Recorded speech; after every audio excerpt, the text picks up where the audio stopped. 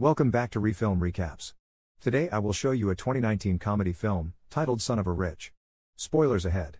Watch out and take care. Grisha is the son of one of the richest men in Russia and acts as such. He's spoiled, incredibly rude, and gets in constant trouble because he never gets consequences for his actions. He doesn't do anything useful in his life, he just spends his days partying, drinking, and using women. One night, after kicking out a girl he had promised a ride to because she wouldn't get intimate with him, Grisha is stopped by the police for speeding. He tries to bribe Captain Semyonov as he does with every cop he meets, but Semyonov won't accept the money. Grisha is still allergic to consequences though, so he tries to drive away, and Semyonov gets in front of the car to stop him. This doesn't stop Grisha, whose empathy is non-existent, and he keeps on driving with Semyonov holding onto the hood of the car. Moments later, Grisha's dad Pavel goes to the police station to pay the bail and release his son, who continues to be a spoiled brat asking to be served even while locked in a cell. The chief reminds Pavel of all the destruction Grisha has caused the past few months, including a yacht, and now he's sent a cop to the hospital with grave injuries. The boy is simply out of control and Pavel seriously needs to do something. After the bail gets paid, Pavel scolds Grisha for his behavior and threatens with cutting him off, but Grisha doesn't care because he knows his dad is all bark and no bite. Feeling incredibly stressed, Pavel visits his friend with benefits, TV producer Anastasia, to find some comfort in her presence. He doesn't know what to do with his son anymore, and he can't even send him to the army because he already got him out of being recruited in the past. Anastasia gets an idea then. She knows a guy that she used to work with on horror movies that could help. His methods are unconventional but very effective, and Pavel accepts to pay him a visit. They find Lev Arnoldovich in his creepy house hanging from the ceiling with a rope around his neck, but it's all fake. This is what he does best, developing devices and special effects to trick the eye.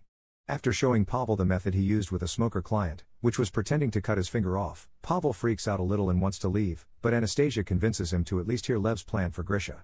Many days later, Grisha is coming out of a club when he sees his car being towed, so he runs after the truck only to suddenly get shot and fall unconscious. He wakes up hours later to find himself in a stable, wearing strange clothes, and being told by stable boy Artyom that he needs to saddle the horses or their lord will get angry. Grisha doesn't understand what is going on, especially when foreman of D. Mikhalich comes to drag him out and kick him while yelling at him for not following orders. At that moment, the landowner Dmitry Timofeyev and his son Alexei Timofeyev show up and give Avdi a whip, which he uses once on Grisha for not following orders. Dmitry tells him to get the horse ready now or he'll get a worse punishment, but when Artyom takes him back to the stable, Grisha jumps through the window and runs away. He seems to be in a village in 1860s Russia, before the abolition of serfdom. As he runs, Grisha asks people for help, requesting a phone or even the police, but nobody knows what he's talking about. Eventually, he makes it to the estate borders and accidentally falls into a lake, so when he comes back to the village to get dry clothes, he's captured by Avdi and taken to be hanged for having run away. Luckily for him, Dmitry's daughter Aglaya shows up and asks her dad to have mercy on the prisoners because she's tired of all the killing. Seeing as it is her birthday, Dmitry agrees and Grisha is allowed to live. A bird is flying above them, taking it all in before leaving to enter a building near the edge of town. It's actually not a bird, it's a drone pretending to be one, because this whole deal isn't time traveling. It is Lev's plan to teach Grisha some discipline and Pavel's money allows for such an expensive production. Lev is in charge with the help of Anastasia, who uses her experience as a TV producer to keep the illusion going without any mistakes. There are cameras hidden everywhere in town, even in the trees, and there's always a sniper ready to shoot Grisha with a tranquilizer in case something goes wrong. After seeing the whipping of his son is real, Pavel is starting to wonder if he's done the right thing, but Lev convinces him this is for Grisha's own good. After seeing Lev and Anastasia argue, Pavel can't help to wonder what's the issue between them, and Lev explains that when Anastasia said they worked on a horror movie together she meant they used to be married. While Grisha spends some time alone in the stable coming to terms with the fact he's traveled in time, the actors are given the scripts for the next scene. The director reminds everyone of the rules: women shouldn't shave their legs, men shouldn't shave their faces, and things like bras, underwear, earrings, and rings are forbidden. Alexei picks his script up after saying hello to his girlfriend, Liza, who works is in charge of the horses and not acting. He also makes fun of Aglaya for her contract. The writers want her to be Grisha's love interest, which means she'll have to sleep with him, and that has Alexei wondering where the line between actress ends and harlot begins. Grisha starts living through an awful routine in the village.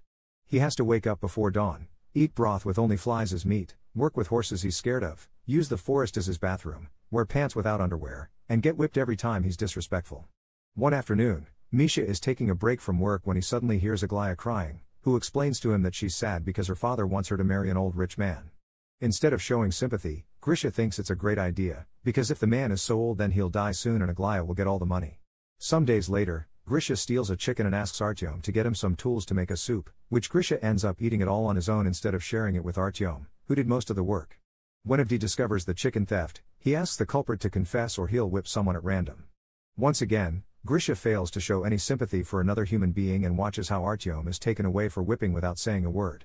Moments later, Artyom meets with Grisha and shows him the scars on his back, courtesy of the makeup department. Grish continues not to care, and while explaining Artyom why, he sees Liza jumping off a horse and notices that she's wearing modern underwear when her skirt accidentally gets stuck. This could mean something for his situation, so he runs after her and throws her on the ground to try and see her panties again, but luckily other villagers intervene and get him off her so she can run away. Seeing as Grisha isn't making any progress, Pavel wants to shut down the whole operation, but their discussion is interrupted by some big news. Grisha is looking for Liza to apologize. The villager actors at first ignore him, since he isn't supposed to even know Liza, but Lev thinks this a great opportunity to get some progress done and orders the actors to tell him where she lives. Grisha apologizes to Liza, who has brought a wood stick with a nail just in case, and Liza accepts the apology but promises to still be wary of him for a while. Some days later, it's time to celebrate Ivan Kupala, a traditional holiday considered to be the most magical night of the year. Legends say that whoever you spend the night celebrating with will spend their whole lives with you. At the party, Grisha teaches the musicians how to play the lambada and gets the villagers to form a conga line, which Aglaya jumps into to tell Grisha that the prospect of an arranged marriage is too much for her to handle, so she'll walk into the lake tonight. Instead of following her to stop her though, Grisha finds Liza and begins telling her stories about the technology of the future after she takes pity on him and his loneliness and tells him she believes him when he says he's a time traveler. Their chat is interrupted by Artyom, who after several failed attempts to distract Grisha from Liz, mentions Aglaya has been seen near the lake. Grisha finally puts two and two together and rushes to the lake to save her and take her back to the village. However, when she comes onto him, he turns her down and goes searching for Liza instead. She isn't at the party, so he goes to her house, where all stagehands hurry to hide before she opens the door. Grisha wants to spend the night in Liza's company to see if the legend will come true for them, but Liza isn't interested and closes the door on his face. The next day, Lev decides Liza will be Grisha's new love interest, so she becomes another actress on set. She doesn't like Grisha very much and won't accept to kiss or sleep with him, but she does want to help make him a better person, even if Alexei isn't very happy with seeing his girlfriend get involved like this. The production begins a new plot in the story. Alexei is found drunk downtown, having caused a lot of trouble and getting the sheriff hurt, thinking it was his right because he's a noble. Instead of feeling disgusted by the entitlement though, Grisha gets jealous because he thinks Alexei had a very fun night out. His attitude changes however, when Dmitri wants him to take his son's place and get the punishment instead of him. At first, Grisha doesn't want to do it, but Dmitri offers him his freedom and good food in exchange, so he accepts. This time he remembers to share the food with Artyom. Meanwhile, Anastasia and Lev start to get along again, and Pavel worries that they may get back together, but Lev finds this idea laughable because Anastasia obviously loves Pavel. This is shocking news for him since he's always thought their thing was only carnal, and now he has some serious thinking to do. Grisha is whipped 24 times, but Pavel can't bring himself to watch it on the screen, so he leaves the room. Anastasia follows him and comforts him by proving how well Lev's plans work. It was his finger-cutting trick that helped her quit smoking. After the punishment is over, Grisha goes to the landowner's house to ask for the papers that would grant him his freedom. Dmitri isn't around, so it's Alexei that receives him only to throw him on the floor, kick him and spit on him while calling him an idiot for ever believing they would set him free for real. Grisha stands and closes his fists, thinking about defending himself, but decides to leave the house without a word, to Lev's disappointment. From then on, Grisha continues to work as a stable boy, but he also starts spending more time with Liza and falling in love with her. One afternoon, while they are taking a walk together, they see a bird flying in a very weird pattern. It's a drone that has lost control. While the producers get the sniper ready in case it falls, Liza tries to distract Grisha by telling him she's seen the bird since she was a kid and she believes it to be her guardian angel. Thankfully, in the end, there's no need for the sniper. The technicians regain control of the bird and get it out of there. Meanwhile, Alexei and Aglaya are both rather angry with how things are going. Aglaya can't believe she's been replaced by Liza, and Alexei doesn't like seeing his girlfriend spend so much time with another man. The two of them end up making love inside a carriage and are accidentally found by Grisha and Liza, who were passing by. Liza is extremely hurt by having her boyfriend cheating on her, and Grisha thinks he's seen two siblings getting dirty with each other. Because of this, Lev fires Aglaya and Alexei. Liza's mood isn't very good since then, so to cheer her up, Grisha decorates the stable with candles and makes a special dinner for her, which they eat together while sharing a fork. Afterward, they go stargazing, and Grisha admits that if he was free, he would marry Liza. Remembering how he was tricked by the promise of his papers, he confesses he did want to punch Alexei and he didn't because when he looked at him, he saw himself. Touched by how much he's grown, Liza kisses him. Meanwhile, in the real world, Aglaya is on a famous talk show, telling the world about how Grisha has been kidnapped and now is getting tortured for fun. The police appear on the news announcing an investigation, and when Pavel sees this, he panics and wants to shut it all down before they arrive.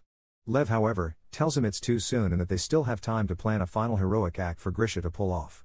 Seeing as Grisha is dumb and doesn't catch on any anachronisms going on, they decide to send a group of Mongols to invade the village. Grisha is spending time with Liza when she suddenly tells him that if for some reason they get separated, she wants him to know that for her, everything has been real. Artyom arrives then and tells them to quickly come back to the village because the Mongols have attacked. Believing the story with no issues, Grisha thinks that they should go the other way to avoid danger, so Artyom uses an excuse Lev feeds him through his hidden microphone. The Mongols will burn the village if every worker isn't there. In the village, the Mongols have been given a huge food offering, but their leader also wants a woman, so he chooses one from the crowd. Her father immediately jumps in to defend her, and since Mongols respect bravery, they allow him to duel one of their soldiers for her freedom. The father loses and gets decapitated, but since he paid with his blood, this is enough to buy his daughter's freedom. So the next woman the leader chooses is Liza, but no matter how much she cries out for Grisha's help, he gets scared and goes away. Seeing the plan didn't work, Pavel is ready to shut it all down, especially since the police are on his way, but Lev wants to wait a little longer because he believes in him. When Grisha sees the bird drone fly above him, he takes it as a sign from Liza's guardian angel and decides to do the right thing. He gets on a horse and, after grabbing Liza's old stick, he rides back and hits the Mongols on the head before getting Liza on the horse with him and riding away. Right after they leave, the police arrive on set. Since Grisha isn't around, it's easy for Pavel, Anastasia, and Lev to lie to them and simply tell them they're filming a movie, which the officers believe, leaving without arresting anyone. Meanwhile, Grisha and Liza ride past the estate limits and find a gas station, which greatly confuses Grisha. Liza is about to explain everything to him, but that's the moment the sniper chooses to strike and knock Grisha out. He wakes later in the hospital, where Pavel tells him he's been 3 months in a coma after a car accident and pretends not to know what Grisha is talking about when he asks about the village and Liza. Grisha tries to go back to his old partying life, but it doesn't feel right anymore, and even gives his car to Captain Semyonov to compensate for what he did to him. One evening, while in a club, Grisha finds Alexei and Aglaya and tries to ask them about Liza, but they pretend not to know him. Grisha apologizes for the confusion while looking incredibly defeated, so the actors decide to take pity on him and give him some information. The following day, they take Grisha to the ranch where the production rented the horses and Liza works at, and when he finally sees her again, he asks her if what she had said is true and it truly had all been real for her. When she confirms it, the couple kiss and begins a new relationship. Sometime later, Grisha takes Liza as his +1 to his father's wedding to Anastasia, where he thanks him for having put him in this crazy project and making a better person out of him. From then on, more spoiled rich brats are taken to the village often and Grisha helps with their rehabilitation.